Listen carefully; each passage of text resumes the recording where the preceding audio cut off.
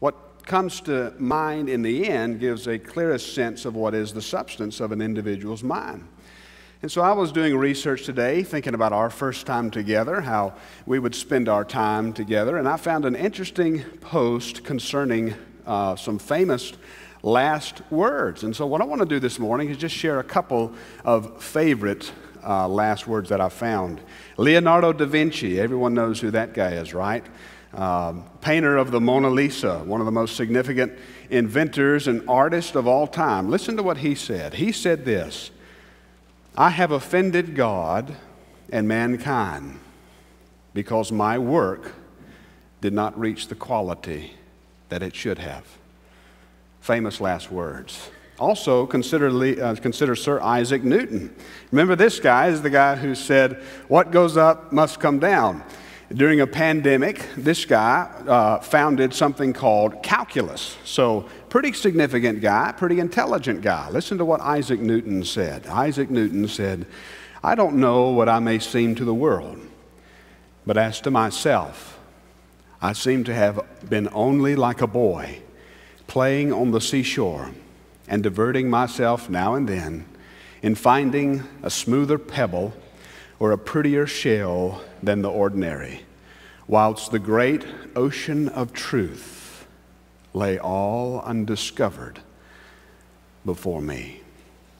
But perhaps one of my favorites came from Prince Albert, and I don't know if this is the one in a can or not. Anyway, it's some Prince Albert, but he said this: I have had wealth, rank, power, but if these were all I had, how wretched I should be. Rock of Ages, cleft for me. Let me hide myself in thee. And some of you might say, well, why on earth are you taking us through last words? This is your first words to us as pastor, and here you are focusing on final words. And let me just say how grateful Katie and I are that the Lord has provided this opportunity for us to come together at this juncture in life so that we can grow together, so that we can know Him more, so that we can come together and make Him known. We are so grateful and blessed beyond words to be able to call myself the senior pastor of the First Baptist Church of Starkville, Mississippi. And I've been told that I'm saying that right. Starkville, is that right? It's not Starkville, right? It's Starkville. Okay, all right. I may change, but you'll just have to bear with it. And it's not, I know it's not Starksville, right? That's a no-no. It's not Starksville. There was no Revolutionary War guy named Starks. I got it. All right, I got it. All right. So we're glad that we're here, but so some of you may be wondering, why are we focusing then? You're taking us through final words. These are your first words to us. Why? I want you to know that even from the beginning, I have the end in mind. And it's one thing to start strong. It's quite another thing to finish strong. Ask the tortoise and the hare, right? It's one thing to start strong. It's important to start strong. But what matters in the end is not so much how you start, but praise God, how you finish. And so at our time together, what I want to do is I want to set a trajectory that even from the beginning has the end in mind. But it's not just any end that I want to put forth before you. It's not just simply any end that I have in mind. It's an end that has eternity in mind, that sets its hope in what really matters. And you say, what really matters? What really matters is glorifying God. So do you have your Bible here today? I hope that you do. I knew where we were going this morning, so I already opened mine with a little ribbon, but I'll give you some time to turn to Ephesians chapter 6. Take your Bible, please, and turn to Ephesians chapter 6. And, of course, that's the end of the book of Ephesians. And at the end of Ephesians, you can read about Paul's affinity with the Ephesian church. He loved the elders in Ephesus. When he left Ephesus for the last time, he knew that he would never be back. The elders begged him not to go, but he felt compelled to go. He left the Ephesus church with the Ephesus church crying on the seashore. They had this wonderful moment where Paul knew that he was never going to see them again. And of course, he wrote correspondence to them. And Ephesians 6 is the end of Ephesians, and Paul leaves his last recorded words to this church that he loves. And he has a word of encouragement for them, and that word of encouragement is to stand strong in the Lord. So hopefully you've had time to find it. Would you join me in reading the Word of God in Ephesians chapter 6, beginning at verse 18. 18. Verse 18. Praying at all times in the Spirit, with all prayer and supplication. To that end, keep alert with all perseverance, making supplication for all the saints, and also for me, that words may be given to me in opening my mouth boldly to proclaim the mystery of the gospel, for which I am an ambassador in chains, that I may declare it boldly as I ought to speak. Let's pray together. Thank you for this moment. Thank you for this first sermon as pastor of the First Baptist Church of Starkville, Mississippi. Father, I pray that in your word that is Spirit-inspired, that we would see the Son and give glory to the Father. In your name, amen.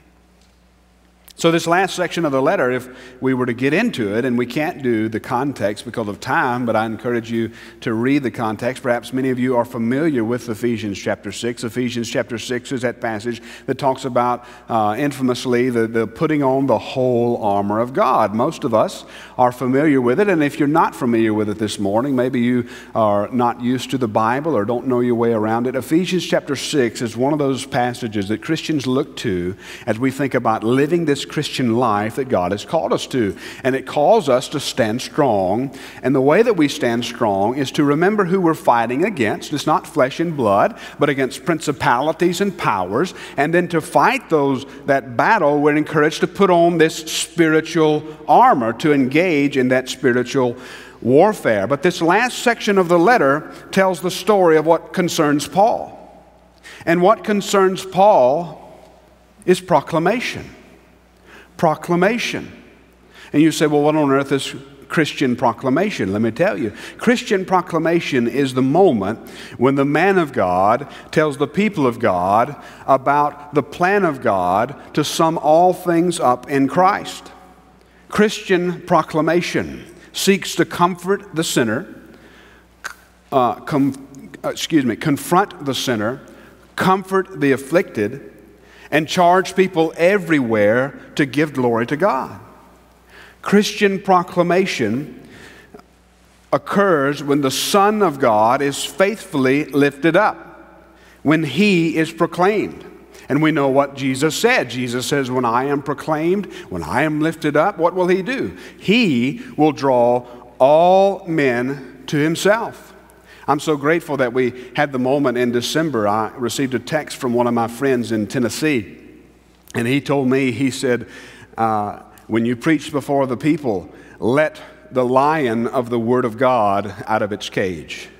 Martin Luther, when he led the Reformation, people came up to Luther and said, how did you do such a work? He said, I simply preached, and the Word of God did all the rest. And so when the Son of God is lifted up, what's He say? When He is lifted up, then He will draw all men to Himself. When He is proclaimed, when He is lifted up, the Spirit draws people to the Son, all to the glory of the Father. And so Christian proclamation, what concerns Paul at the very end? Christian proclamation, it reveals the wisdom of God through using weak instruments, like someone standing on a stage like this, proclaiming the mystery of God, weak instruments of jars of clay to reveal the matchless glory of God. And so Paul's concern is this Christian proclamation. But let me say this to you. Christian proclamation is resisted, and it's rare. It's both resisted and it's rare. And it's resisted for the same reason that it's rare. Because Christian proclamation, if it's true, genuine, faithful Christian proclamation, then what it does is it rests on the power of God to change hearts. It declares that unless the Lord builds the house, those who labor in vain. It declares that in a moment like this, unless the Spirit of God comes down, we might as well go play in the pasture next door. No point in even being here unless the Lord comes.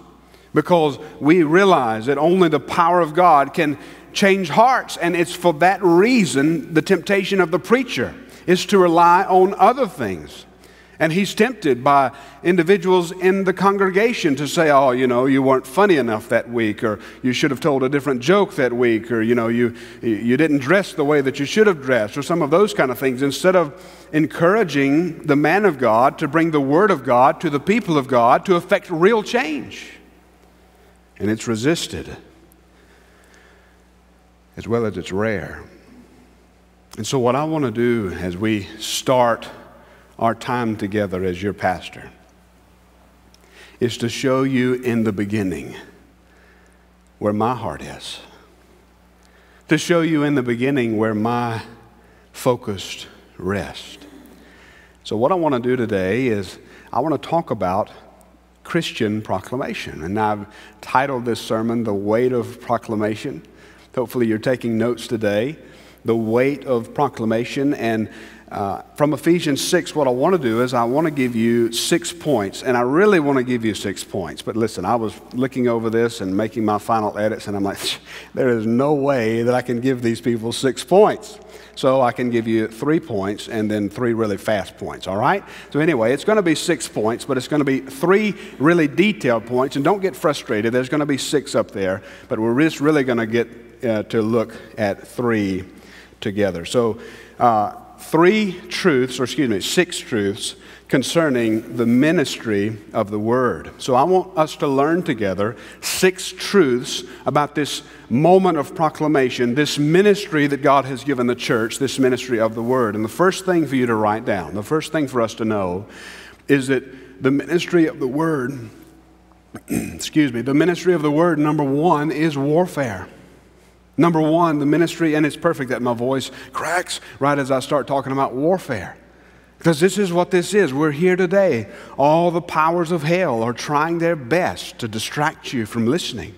They're trying to prevent me from proclaiming, to get me off track, to talk about something other than what really matters. Christian proclamation is warfare. And Paul's time as a Christian ministry, if we were to go back and do a historical study on Paul, then we would see that Paul's time as a missionary has meant that he has been engaged in many challenging battles and he's endured hardship. But the reason for his endurance is all for the sake of the gospel. In another letter, he would lay out all of the hardships that he had. He'd lay out his resume, that being the Lord's ambassador brought him. And don't forget this, that he's in chains even as he's writing this letter to the church in Ephesus. But in another place, he would say that he labored, he was imprisoned with countless beatings, often near death. 5 times, he tells us, he received at the hands of the Jews the 40 lashes less 1. 3 times he was shipwrecked.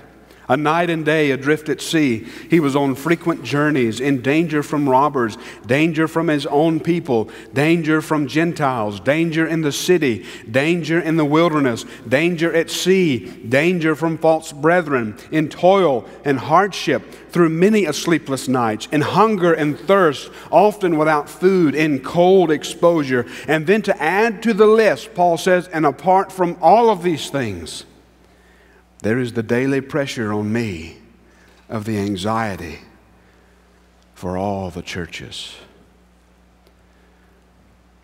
And after all of that, you say, well, Paul, pack it up, buddy. But Paul says, no, I can't wait to do it all again. I remember I resisted becoming a preacher. I honestly thought in a very early stage when I really felt the Lord calling me that it was taking the easy way out.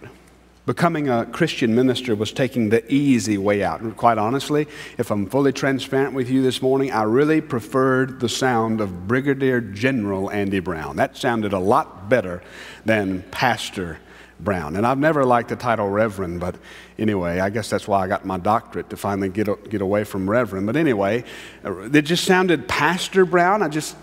Or Preacher Brown, that just didn't sound as good to my young ears as Brigadier General. Brigadier General just has a pomp and circumstance kind of sound. But my expectations of ministry were flawed. And you're going to hear me talk a lot about Charles Stanley, because it's just who I am, and his influence on me is just undeniable. And I remember at my ordination, to hear Dr. Stanley, I was so encouraged at my ordination to hear this man who was 50 plus years in ministry at that point, and him telling me that people have so many varying ideas of what it means to be a preacher. And he told me a story. I remember this. He said that someone thought that all he did was ride around in a car all day, every day. That's what it meant to be a preacher. You just ride around and go here and go there and whatever you want to do. And he was relating to me what I already knew, a wrong perception about ministry. Now, here's what I don't want to do. I don't want to suggest, because anytime, you start preaching a sermon like this and it sounds like, oh, poor me, oh, we gotta take care of the preacher. And I'm not suggesting that ministry is harder than what you do. Please understand that, because I know that if I raise a crutch, then your crutch is bigger than mine. I know, I've played those games before. I'm not suggesting that ministry is harder than what you do. What I'm just simply trying to portray to you, that ministry is warfare. Ministry is warfare. And if you expect anything else, then come and walk a mile in the shoes of a minister. Come try to live faithful as a Christian, as a doctor these days. Come try to live faithful as a lawyer, faithful as one who puts in telephone lines. I understand the challenge that all of us have, but think about a minister just for a moment. How many statistics do we hear of ministers that leave the ministry? Most who start out don't finish. So many of my contemporaries, I remember my ministry friends, the list is long, but these days it grows shorter and shorter and shorter. There's so many dangers. There's so many tolls. There's so many snares that have to be overcome. And those who don't finish, they might not finish well. And the only reason that I can think to equate for those statistics is ministry is warfare. There's pressure from every direction. And if you are a Christian here this morning, then you know the pressure. I'm not convincing you. If you're faithfully living out as a Christian, then I'm not convincing you of any of the pressure. You know the pressure. But if you're a Christian minister, you don't just know the pressure. You live in the pressure. I keep a quote attributed to Luther close to me when I consider my calling. Luther said, "I was born to fight devils and factions. It is my business to remove obstacles, to cut down thorns, to fill up quagmires, and to open and make straight paths. If I must have some failing, let me rather speak the truth with too great sincerity than once to act the hypocrite and conceal the truth." And this leads perfectly into our next point for considering the ministry of the Word. See, I told you we can't have six. This leads great into our next point of considering the ministry of the Word. Number two, the ministry of the Word is grounded in prayer. Look at the text. Notice the emphasis that begins our section, and I'm looking specifically at verse 18. What does it begin with? In my English Standard Version, the first word in verse 18, 17 and 18 is broken up by a word, and that single word there is pray or praying. But count the alls in this section that I brought before you, verse 18 through 20. All, praying all times in the Spirit, with all prayer and supplication. And to that end, keep alert with all perseverance, making supplication for all the saints. 4 alls in that passage. 4 alls, all to emphasize this important ministry that God has given to His people. So many of you have come up to me this morning. I've received so many texts this morning from individuals telling me the same thing. I'm praying for you. To which I simply plead with you as your pastor this morning. Please never stop. Please don't ever stop. You see, a ministry of prayer, God's given us this ministry of prayer. You know what that does? That reveals the source of our strength. When we pray, we're declaring that our strength comes from above, not from within. Above, not from within. And so quickly notice the emphasis. We're to pray at all times. How? In the Spirit. Or without ceasing. Some of you say, what does it mean to pray without ceasing? I like Billy Graham's answer. He was asked that question one time. He said, well, the whole time I've been preaching, I've been praying. Anyways, pray without ceasing. In the Spirit. That is, what are you doing? You're seeking the will of God in every situation. And so the substance of our praying is supplication. You say, what is supplication? Supplication is asking God to provide everything that we need. And if we do that, everything that we need. In some cases, COVID has taught us the value of a breath. We need every breath that comes from God. And so praying takes perseverance. And you remember the story of the disciples. Those disciples, they were at Jesus' hour of testing. They were the closest to Him. They couldn't even bear with Him just for a little while in prayer. But remember this. Here's my challenge to you this morning. A church will never rise above the prayers of its people. First Baptist Starkville, we will never rise higher than our prayers. I have a little thing that I keep close to me. I should never take on more than I can pray about. And I'm not going to take on more at this church than we can pray about together. Now, I don't know about you, but I can pray about a whole lot. Amen? But that's how we move forward. We move forward on our knees. We advance on our knees, or we don't advance at all. When folks would come and tour the Metropolitan Tabernacle in London, Spurgeon sometimes would give tours. He would come out and give tours. And he would walk by the pulpit, and yeah, there's the pulpit. And he wouldn't point to the pulpit and say, there's the powerhouse of the church. No, he would go down into the basement. He would go down into the boiler room, where he would have people on their knees, especially during the service, praying. And then Spurgeon would look at those folks on their knees, interceding in prayer, and he would point to them, to those walking by the church, and he said, right there is the powerhouse of the church. Do we value prayer? Does First Baptist, and I don't know, I'm asking, does First Baptist Starkville value prayer? Speaking of the power of prayer, it was another great preacher, John Chrysostom. Listen to what he said about prayer. He said, the potency of prayer, the power of prayer, hath subdued the strength of fire.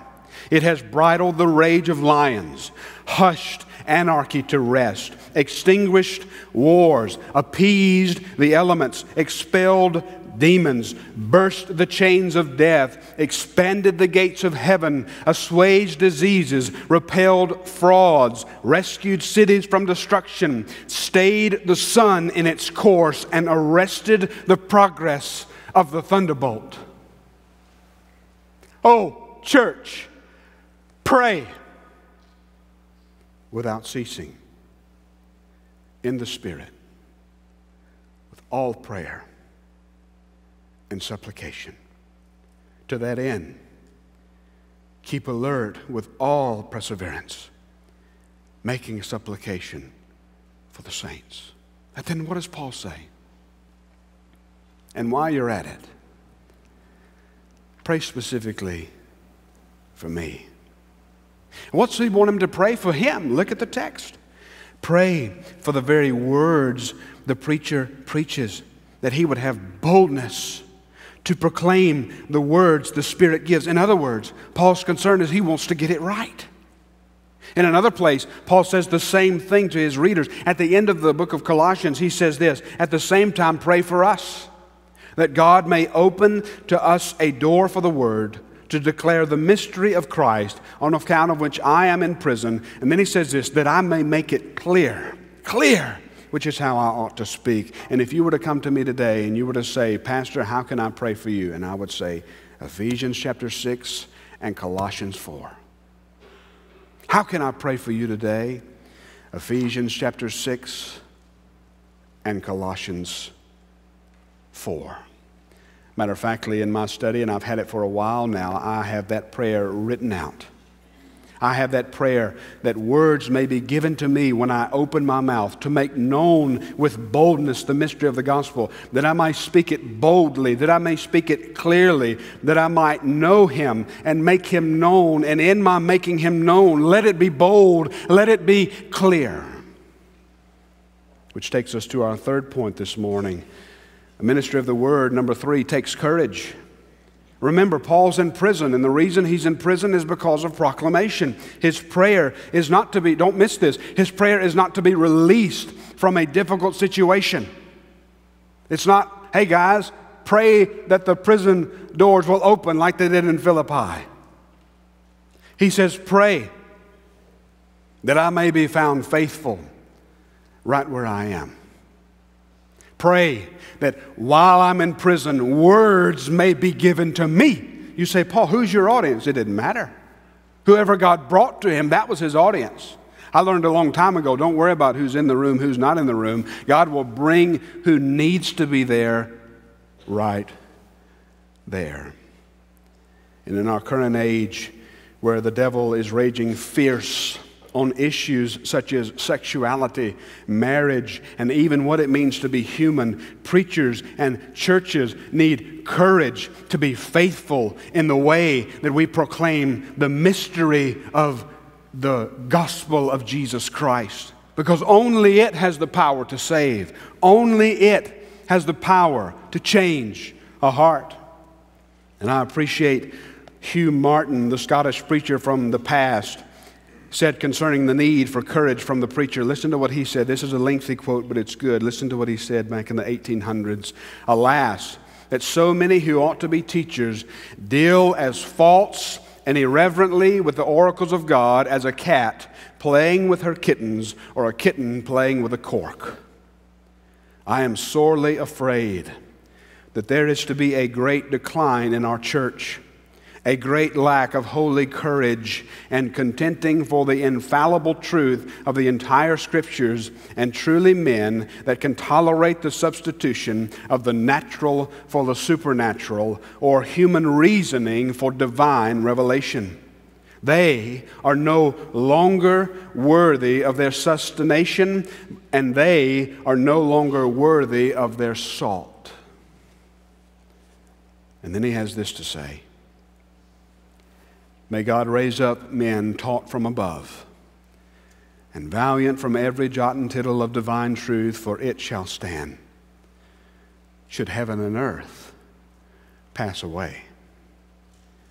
And if you meet any," Martin continues, "after I'm gone, who go courageously stand for all revealed truth, then give them my compliments, and tell them to be strong and of good courage, for now, even at this present time, their heads shall be lifted up above their foes.